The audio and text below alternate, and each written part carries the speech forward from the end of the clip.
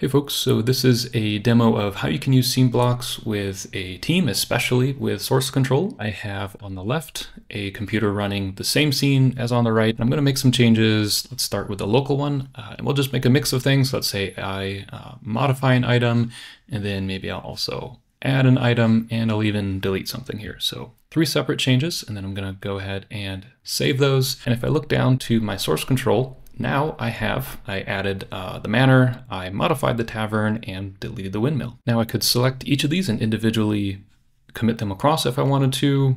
For this demo, I'll just stage them all at once and say I did some stuff, and then I'll push that. So on this side, I'll just do a couple simple ones. Let's add in this lumberyard, and maybe I'll take the light and rotate that around a bit to look a bit different. This person, let's say, is using the optional manual saving. So now you see these buttons up in the top that say save or rebuild.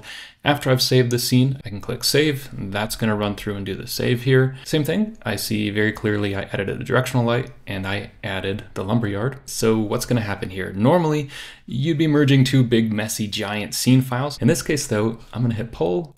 I'm set to the manual option, so I'm going to click rebuild. And once I do that, I have everybody's changes. So I have mine, the sunlight, remember, has been rotated, added the lumberyard, and then I also have the changes that came from the other side. So that was the manor had been added and the tavern had been rotated. So no problem, my changes plus their changes merging in together perfectly. Okay, let's look at a more complex scenario. You might also edit the same thing. So let's try, I'm going to take this object and I'm going to move it here. I'm going to, well, let's just do the same thing, move this one. Save that, and over here I'm also going to move this one and rotate this one. And I'll save to blocks, so local changes, lumberyard modified, tavern modified. I can stage that, and we'll say bit more. Over on this side, I will go over here, and yep, I have the 2 updates that I've made.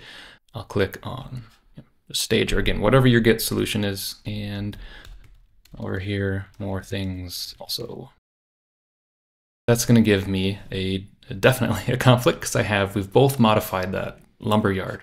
You're now going to have a conflict. You're not trying to look through a giant scene file. It just says, hey, do you want to keep either your version of the lumberyard or theirs? Nice and easy.